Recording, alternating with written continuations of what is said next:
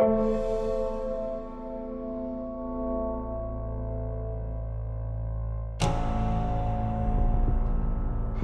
flu?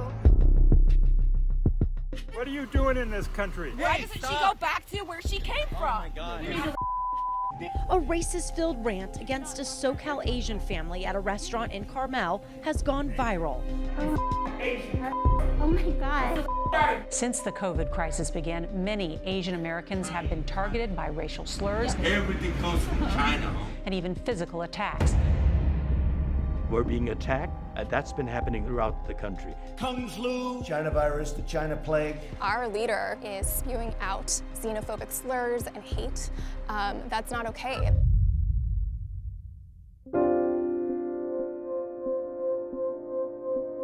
Asian American hate is as old as American history. Chinese are driven out in town after town and their homes destroyed. The Chinese became undesirable. When I was a child, Pearl Harbor was bombed. Overnight, this country was swept up in naked, outright hatred of people who looked like the people that bombed Pearl Harbor. No Proud Boys, no KKK. Ugly parts of America have come into light. Staying quiet is not an option anymore. Asians and Black activists have always come together against a common enemy, which is obviously white supremacy and racism. Democracy is not a product you buy, it's not a project you finish, it's a process that you engage in. I'm ready to vote. Early voting starts on October 17th. Everything seems to have been shaken up. All of our voices need to be heard.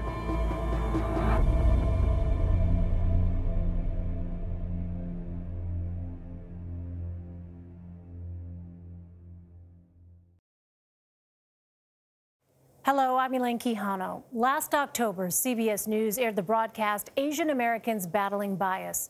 Since then, the hate and harassment has not stopped. It is on the rise. Earlier this month, 8 people, including 6 women of Asian descent, were shot to death at several Atlanta area spas. A suspect was arrested and charged, yet authorities say it is too soon to tell if this was racially motivated. This latest tragedy has shaken the Asian American community to its very core, and there is reason for concern. A new report says bias attacks against Asian Americans have spiked nearly 150% since the pandemic. Because of this continuing crisis, we want to take a closer look at the issues facing the AAPI community by having candid conversations about the fear, pain, violence, sexism, and racism that persist in our society. But first, CBS News senior White House correspondent Weijia Zhang has the latest.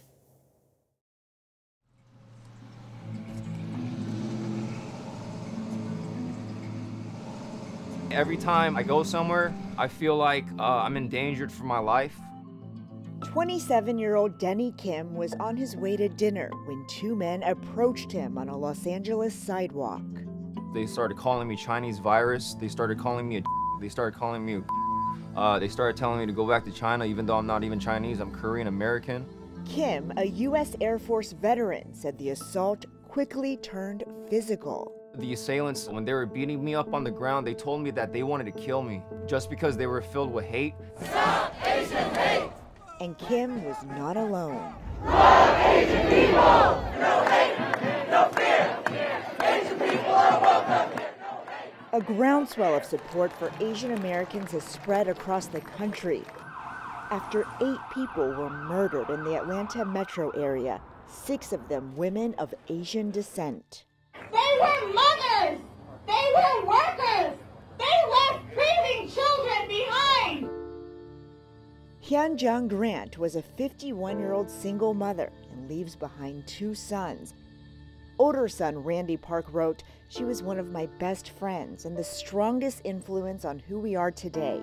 Losing her has put a new lens on the amount of hate that exists in our world." Victim Xiao Jie-tan would have turned 50 the week she was killed.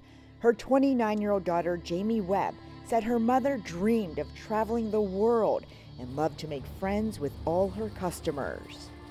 She's a hard worker. I just don't know why this happened to her.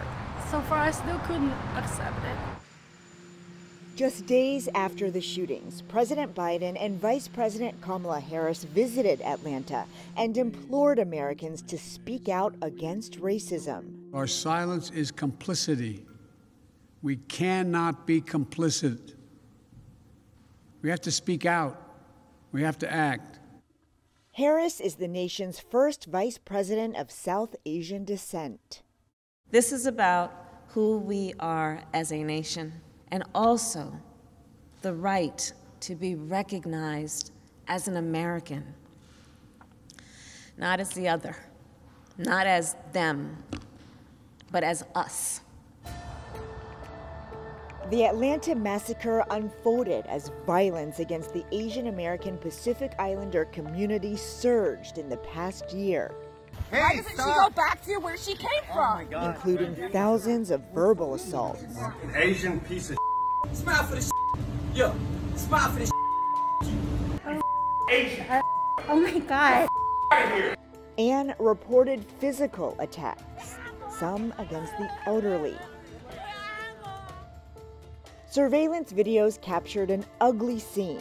A man in New York City kicking and stomping a 65-year-old Asian American woman. As a nearby security guard watched but did not intervene.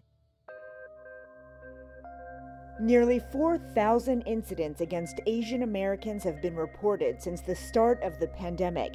One study found the number of hate crimes has increased by about 150% in major U.S. cities. I talk about the Chinese virus, and I mean it. That's where it came from. Advocates say former President Trump's rhetoric weaponized the coronavirus against Asian Americans. Kung flu? The AAPI community has reached a crisis point, demanding to be seen as Americans. I am proud to be Asian!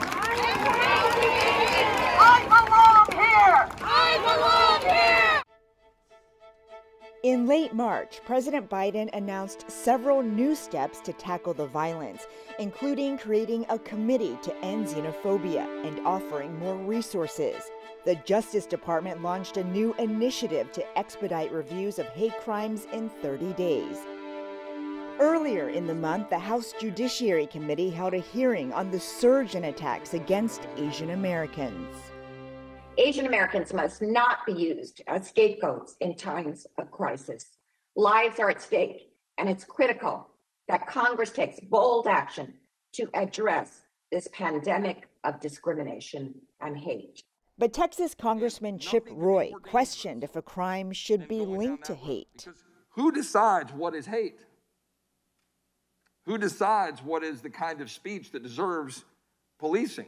Roy also defended the use of anti-Chinese rhetoric used to describe the virus. I'm not going to be ashamed of saying I oppose the Chi-Coms. I oppose New York Congresswoman Grace Meng fired back. This hearing was to address the hurt and pain of our community and to find solutions, and we will not let you take our voice away from us. She shared several voicemails her office has received to show the racism is real. Chinese virus, Kung flu, you Kung flu. Mike Wynn is also all too familiar with the hate. He was stunned to see this at his ramen shop in San Antonio, Texas. The words Kung flu, Kami, and I hope you die covering the windows. The next escalation is going to be either physical harm or even something fatal. So, that's very worrisome for me. So you worry that you could lose your life? Yeah, absolutely. People have, threatened my life. They say, I hope you die, People say that they want to find where I live and burn down my house. Now, both he and Kim are trying to raise even more awareness. I think what needs to happen is more awareness and actual charging people with hate crimes, showing that this is not tolerable. Proud to be Asian! Proud to be Asian! Stop Asian hate! With new government action and increased grassroots action by Asian Americans around the country, Asian racism must be stopped! Denny is still hopeful about the country he served. Even though I got beat up just because of the way I looked, that does not mean that I'm gonna give up on this country, and I'm not gonna give up on the people that live here. I still represent America and what it stands for because I am a U.S. Air Force vet. I'm gonna continue fighting. I'm gonna continue spreading awareness. We're all just one human race. That's it. Ahead, Asian American activists and thought leaders talk candidly about what it's like to live in America in 2021. To discuss the impact and rise in anti-Asian bias attacks, I'm joined now by actress Olivia Munn, actor Dae Kim, AAPI Stop the Hate co-founder Russell Jung, Rise founder and CEO Amanda Nguyen, and chef Melissa King. Welcome to all of you, and thank you for being here. We're coming together at a really difficult time, but I want to talk about back in March of 2020, because that's when an FBI report warned of an increase in hate crimes against Asian Americans as the coronavirus spread. And Russell, I know your organization, Stop AAPI Hate, has been a place where people have turned to report hate incidents. What do the data show? Where are these incidents happening, and who's being targeted? Thanks. Well, since March last year when we started our website tracker, we've received almost 3,800 incidents from Asian Americans about the incidents of hate that they've been experiencing, and they've been horrific. People have had slurs slung at them. They've had racial profanities. They've been pushed and shoved.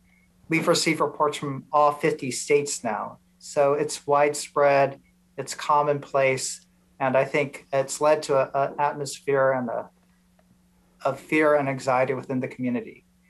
Amanda, you posted this video on social media in early February drawing attention to recent attacks, particularly against Asian American elders. Why did you create that video? Quite simply, I didn't see our stories getting represented in the mainstream media. And I wanted people to understand what was happening in our community. You know, I think that when that video was posted, it was like fire meets gasoline, because not only did people feel like their grief was being brought to light and that they could be validated in how they were feeling, but also other communities said, oh, that is a clear call to action, and that's something that I want to help with. And I'm so grateful to everyone who has stepped up to speak up about this issue. Olivia, you have used your platform to speak out about anti-Asian hate. How do you think Hollywood has shaped perceptions of Asians and Asian Americans, and particularly Asian American women? And are things changing at all, do you think? I think that we're all well aware of the fetishization of Asian women in Hollywood and in media. And you know, for so long, white people have been able to tell our stories. And as all minorities, we're just allowed to support them in telling those stories. So it's really through their eyes and through their opinions of us. It's slowly changing. And, you know, the people on this call, we're all part of that change and that movement. Melissa, as someone in the culinary world who's enjoyed much success, what have things been like for you and your family? Because you were telling me that, you know, being in California, you're accustomed to seeing other Asians, Asian Americans, but this feels different to you, that in 2021, you have a real fear for your parents who immigrated to this country from Hong Kong and China. It's just been very upsetting, things that are happening within the restaurant industry itself with vandalism of restaurants, a drop in just patronage of Asian restaurants. And so it's really become personal for me. And that's where, yeah, I do fear for people of like my parents' age who are elderly, and, you know, I fear for their safety. I fear for them walking down the street at night and what's going to happen. There is this concept of the model minority stereotype. And, you know, Daniel, I wonder if you can talk a little bit about that and how that tends to diminish the racial experiences of people within this very diverse group known as the AAPI community. Sure, it's a great question because, the AAPI community is not a monolith. As we all know, there are many countries that make up Asia, and none of them are the same. So we have been lucky that many of us have been successful because of the brain drain that happened in the mid-'60s, bringing over professionals and people in the science and medical fields. But we've also had refugees and immigrants coming from Southeast Asia. And so the disparity between the highest earning Asians and the lowest is the largest of any ethnic group in the country. And so it does a great disservice to those of us when we need services from the government and our community to not be able to ask or to be considered okay by them because they see doctors and lawyers and CEOs, and so we're considered to be fine. So what Daniel said about the model minority stereotype, thinking we're white adjacent, that's been part of the issue. But there's another stereotype that's really been stoking the racism. 2 years ago, we were crazy, rich Asians and beloved. But in times of war, in times of pandemic, in times of economic downturn, we're pushed out from being insiders to America to being outsiders of America. Amanda, I want to turn to you because Russell used a word that I think some people will not be familiar with, this idea of being white adjacent. What are the implications of that? When people consistently erase our humanity, right? When they say, oh, are they people of color? Are they white adjacent? All of this comes from systemic oppression and systemic erasure of us. Yellow fever, Olivia talking about how Hollywood has had tropes of sexualization, fetishizing the API female body. All of this really stems from lack of education and lack of empathy. Can you give us a sense, Olivia, of what it's like to be an Asian American woman in Hollywood? Typically, as an Asian American woman, the roles are to be the submissive wife, or to be the out of control wife, and perpetuating the stereotype that we are either submissive or crazy.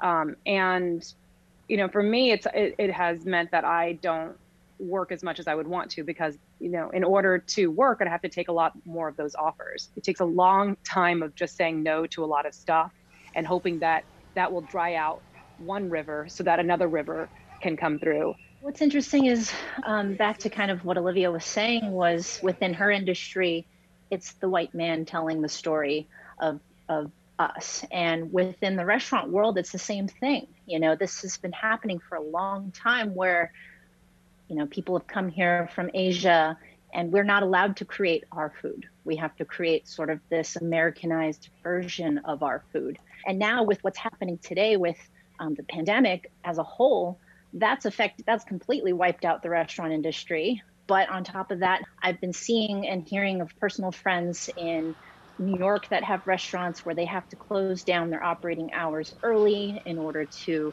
ensure the safety of their staff. And so it's not just these isolated incidences, it's everywhere happening. There's so much to unpack here. In our final minutes, I just want to go around and ask people, what is it that people who are allies or want to be allies can do to help? What would you say to those people? We're Orientalized. We're often seen from other people's point of view. We don't have our own narratives being told.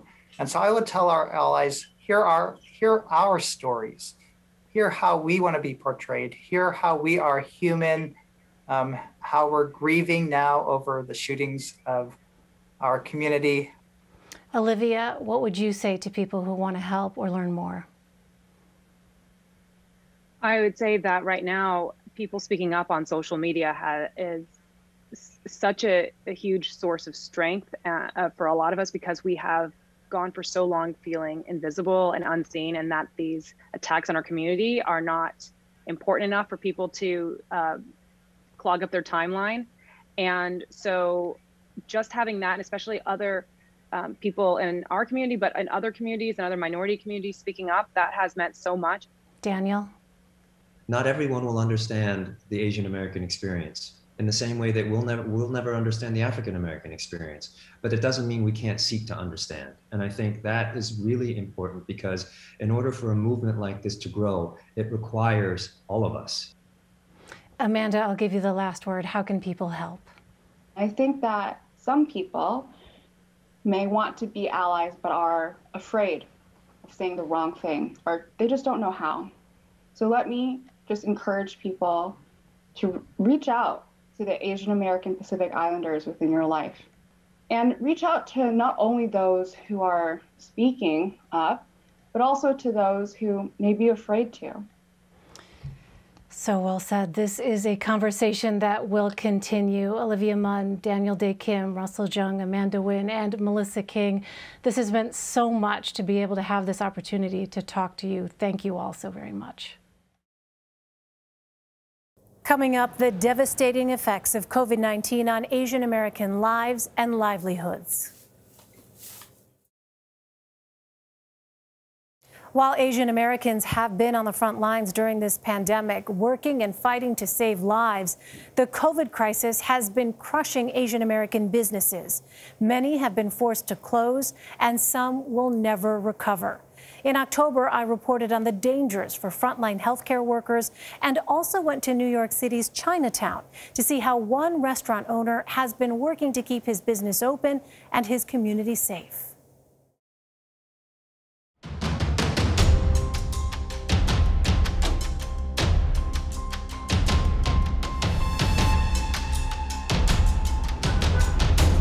So where are we now, Patrick? We're on Mott Street right now. This is the main street of Chinatown.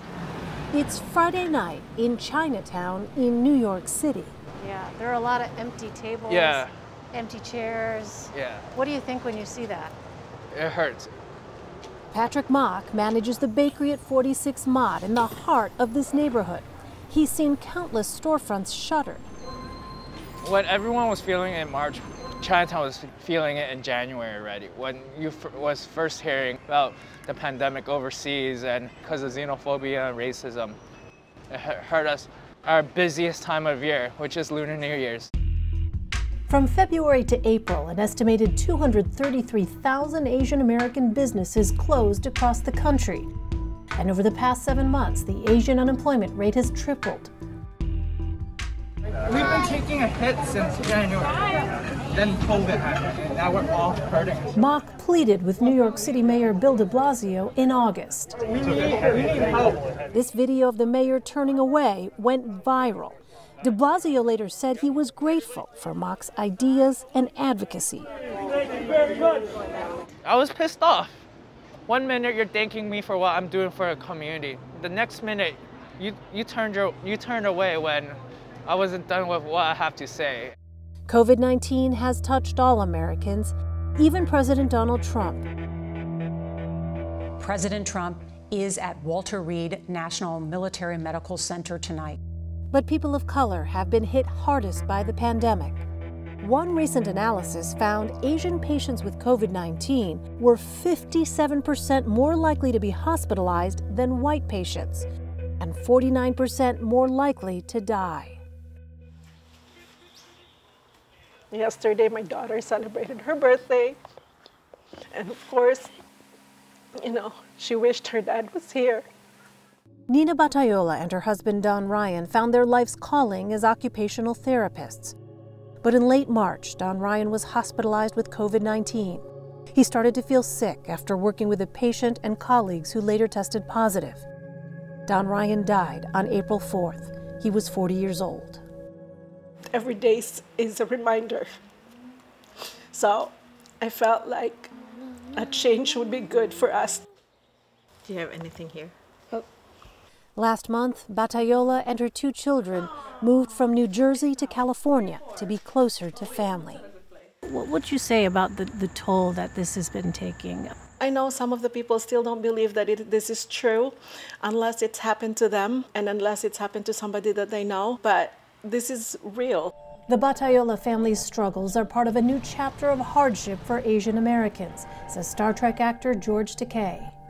We're going through a very traumatic time for Asian Americans. It's part of a history in this country that includes the internment of Japanese Americans like Takei and his family during World War II. What do you think this current COVID-19 pandemic has revealed about how Asian Americans are viewed today? I don't think it's anything new. Each chapter is unique and different, the forces that played on us, but it all stems from hatred of people who look different. The data sources that we used really don't adequately represent the Asian American population because it's such a diverse population. Cardiologist Dr. Nilay Shah studies health disparities at Northwestern's Feinberg School of Medicine in Chicago. The South Asian and the Filipino American population are known to have higher rates, for example, of diabetes, and diabetes is known to be a predisposing factor to worse outcomes. The Asian American population is on track to be the largest minority population in the United States in the coming decades. I think that we need to make sure that we're representing our data equally to the representation of diversity of the American population. Back in New York City's Chinatown, Patrick Mock hits the streets each week, handing out food and masks to his neighbors. I know, I promised you. Yeah. But I see the same people over and over again, buying the same things like my cup noodles to my sticky rice. Just one? Yeah, just one. I was thinking, oh, they might be homeless. And that's when I really wanted to give back to my community, because when you're at your lowest point and you find people that's willing to help you, you appreciate that. Yeah.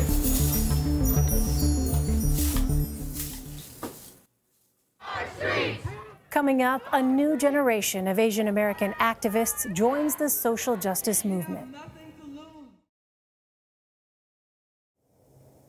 Asian Americans, like Black Americans, are having a moment of racial reckoning.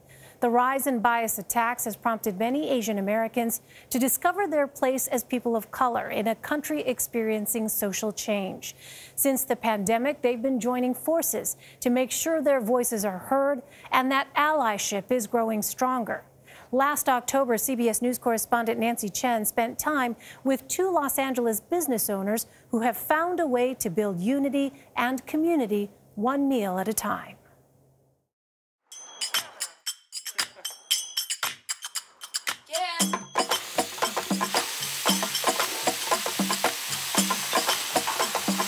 I think tacos are like a quintessentially LA food.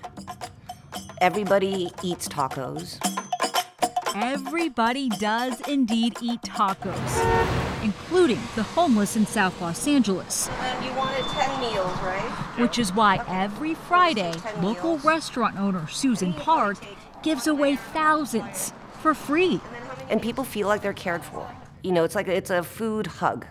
The park is giving more than just a food hug. It's her way of supporting Black Lives Matter as she serves predominantly Black neighborhoods. I know that it was Black people and Black bodies that were at the front lines of fighting for the Civil Rights Act to be passed. Their bodies were brutalized, and yet I benefit. Park created the Facebook page Asian Americans for Black Lives Matter after the deaths of Trayvon Martin and Michael Brown. This summer, the movement was reignited after George Floyd was killed, with many Asian Americans joining in the protests.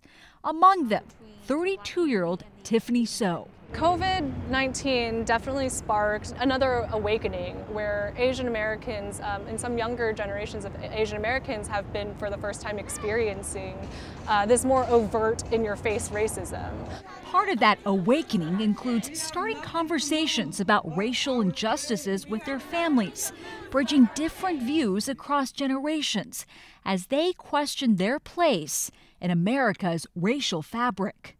Because race is talked about as if everything's black and white, Asian immigrants sometimes wonder, where do we fit in? Frank Wu is president of Queens College in New York. He's a scholar of Asian American studies. It's a moral dilemma. Are you going to declare that you're a person of color, or do you aspire to be an honorary white? Or do you just get excluded as a perpetual foreigner, right? Those are the options. Those are not good options at all. Right, yes. Yeah, none of those is good. Wu says part of that forced identity is shaped by the idea of the model minority, a belief that Asian Americans are more successful than other minorities because of hard work. It's false flattery. It's not even really a compliment of Asian Americans. It's just a way to denigrate other people of color, of saying, look at the Asians. They made it. Why can't you? Stereotypes like these led to years of mistrust and unconscious bias among the communities. In the 70s, Korean Americans opened businesses in underserved neighborhoods in South LA. Sometimes there was tension. Frustrations came to a head in 1991 when 15-year-old Latasha Harlins was killed after a Korean store owner accused her of stealing orange juice. In this graphic security video, Harlins is shot in the back. Find the defendant, Stacy C. Kuhn, not guilty of the crime of assault. And then, a year later, when a jury acquitted white police officers for beating Rodney King, Los Angeles erupted. Abandoned by law enforcement, stores were looted across South LA. More than 60% of the damage on Korean American businesses. Where's your human dignity? A history that motivates Danny Park today to build bridges. His family has operated a convenience shop in South LA for more than 2 decades. But after taking over the business, the 28-year-old is now empowering and uniting the community by training residents for jobs at his healthy food market. Among the items sold, an orange juice named after Latasha Harlins. Why do you think it's important to put that out front and have a reminder of that and remember in such a way? I think it's a way to honor our ancestor, honoring our ancestor Latasha Harlins, who's been killed and who has transitioned. We're working on ensuring that the violence and the harms don't happen again. Change is slowly coming, from a cup of orange juice to athletes like U.S. Open champion Naomi Osaka, who wore masks honoring Black lives. The solidarity is inspiring to actor and activist George Takei. It is a much more heartening kind of movement with the diversity of America coming together. As Susan Park continues to serve, she still receives dozens of messages from Asian Americans who want to get involved. You just listen to people and show that you care about them and that they want you to be their friend. Communities working together to create change.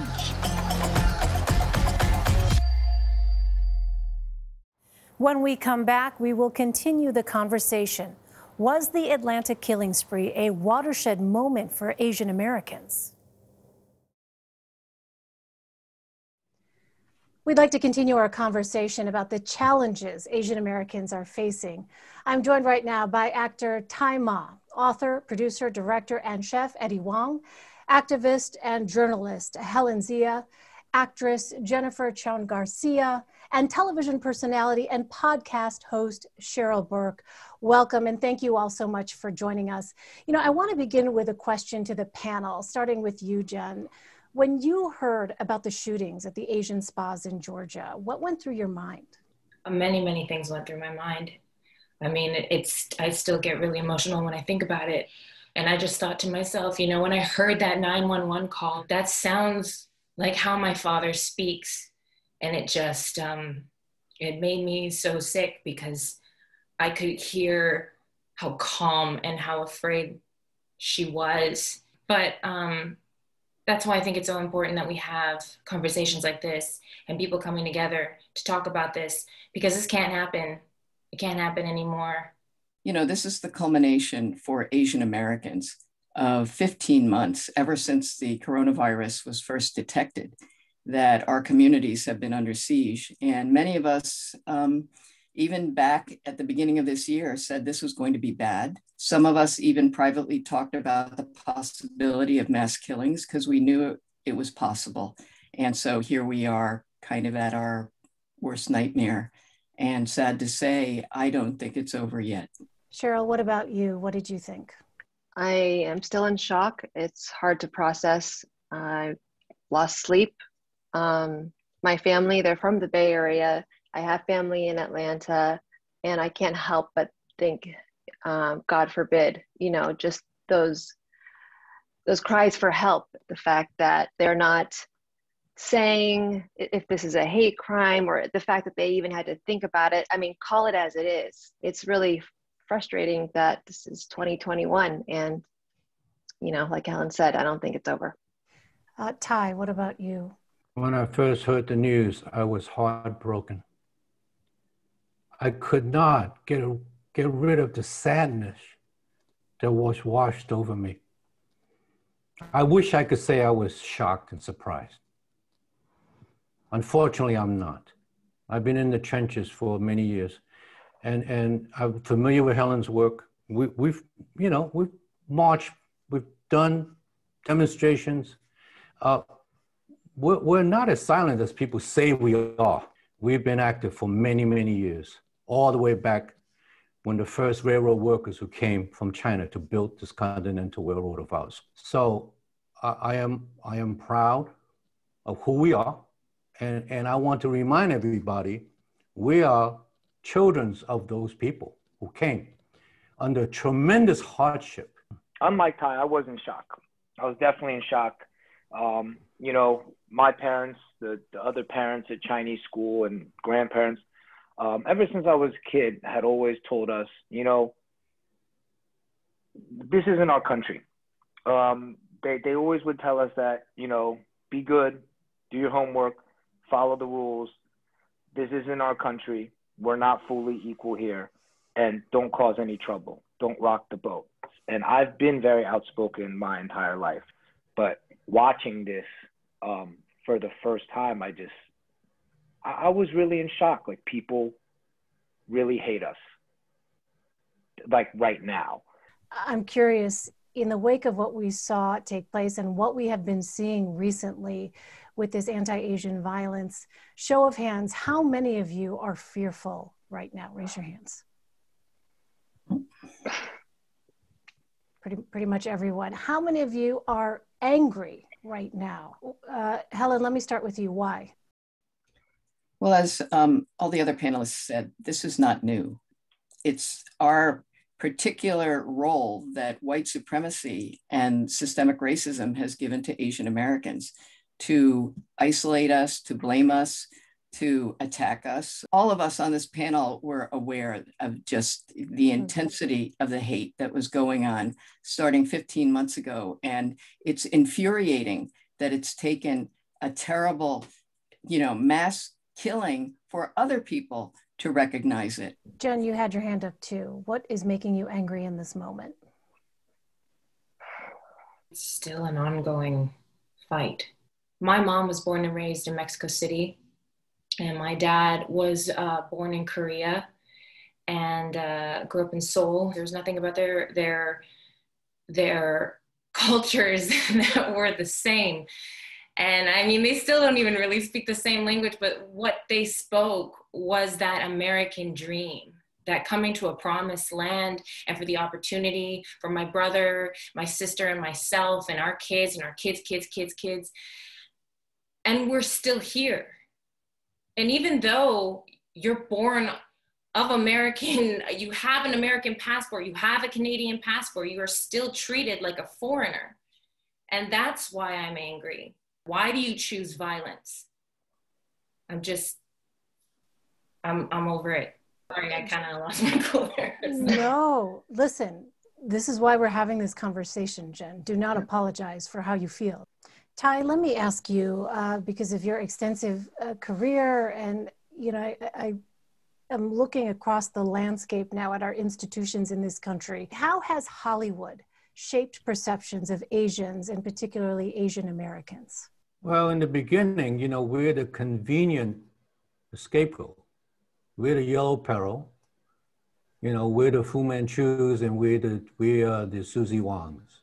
And hopefully, you know, all the collective effort of Oscar to white, Me Too movement, all of those things have assisted the change in Hollywood. I'm shooting a show in Vancouver, and it's the first time I've ever had an Asian American woman showrunner, ever. All of the entire writer's room is reflexive of inclusion and representation.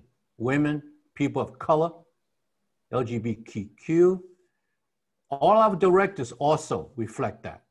I have never seen that, ever. So that's progress. Yeah, I would agree with Ty. And amazing work that Ty did on The Farewell. It really helped a lot. I mean, that was one of the first films to, really give dimension to Asian characters. In Hollywood, Asians have always been the butt of jokes. And how do you become the butt of jokes? Well, first you have to dehumanize us. You have to strip us of our agency. You have to strip us of our dimension. You have to fragment and break us down. I love Breakfast at Tiffany's, but look at what they did to, there's a yellow-faced character in that film that's absolutely disgusting. Hollywood's history is riddled with stuff like this, and we're just coming out of it. But I think it's about reclaiming our humanity. And I do think it will make it much harder to attack us physically once people see us as whole human characters. And that's what I've done with Boogie, is I've presented a film that is very true to my experience, my emotions. Jen, does this feel like an inflection point to you for Asian Americans? I mean, I am optimistic, but I am cautiously optimistic. I know that there are good people on this earth. I know that there are way more good people than they are bad. It's just the bad has had the microphone for a very, very long time. But we're taking that microphone back. All right, well, Tai Ma, Eddie Wong, Helen Zia, Jennifer Chun Garcia, and Cheryl Burke, what a privilege it has been to talk to you all tonight. Thank you so much. Thank you. Thank you, guys. Thank you so much. For Asian Americans, the last year has been a battle for their lives in a pandemic, a battle against bias, a battle for respect. But most of all, it has always been a struggle to be seen and heard as the Americans we know we are. For all of my colleagues at CBS News, I'm Elaine Quijano. Thank you for watching Asian Americans Battling Bias, Continuing Crisis. We hope it encourages a more united States of America.